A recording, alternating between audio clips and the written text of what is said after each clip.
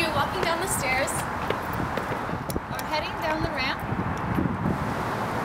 You're welcome into the Galvin Library. Hello all and welcome to the Galvin Library. Let's go in. Here we are at the circulation desk, where you can find a friendly face and quite a few helpful services. At the desk, you can check out a book, Wi-Fi hotspot, laptop, or power cord. You can also walk over to the computer and look up a textbook for a class. A student worker can then check it out to you to use in the library for 2 hours. Can't find a book at this library? No problem. The circulation desk or the research help office upstairs can help you find a book at any participating iShare or MyLL library.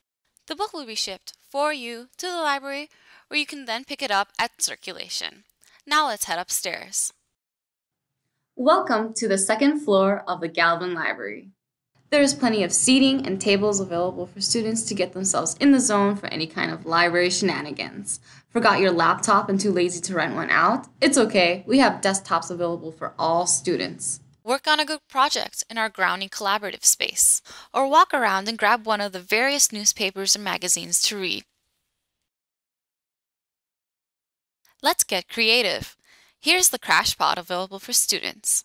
Included is this beautiful smartboard. Among its many features is the ability to create and send notes to yourself. Down this hallway, we have a few librarian offices, as well as the upstairs group study space. Past the hallway, we have the quiet section of the library. This is a place where students who prefer a quiet space can come to study.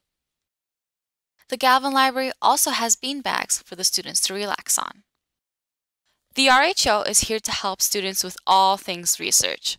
The librarians here can help you find a book, article, or journal, and can help guide you through all the databases available for students for free.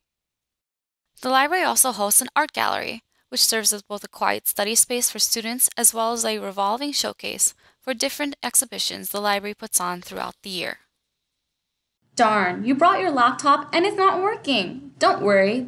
OTS, or the Office of Technology Services, is located at the Galvin Library, here to help with all things computer, Wi-Fi, password, and printing related. You can even drop off your computer to fix it. Need a lift? The library is one step ahead of you with this elevator, and you can get a drink of water at the upstairs water fountain while you wait for it. Now let's head downstairs. The first floor of the library has a variety of amenities and spaces available for students. Need to take a bathroom break or refill your water bottle? The library's main restrooms and downstairs water bottle fountain are located here. As we walk over, we enter the exploration space. You can use the electronic cutter, submit jobs to our 3D printing services, and order buttons through the library website. Also on the website, you and your group mates can reserve a group study room located here. Many of the old books and journals are stored within the first floor of the library. If you want a quick snack or you need to warm up your food, the library offers a variety of vending machines and microwaves. In addition, we have a second set of bathrooms and quiet study spaces. Towards the back stairs, we have the downstairs quiet section of the library. Behind the black doors are the school archives. Much of Illinois Tech's history can be found here.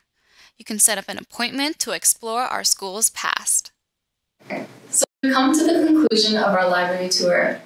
I hope you enjoyed your time with us. If you'd like to learn more, please visit our website at library.iit.edu.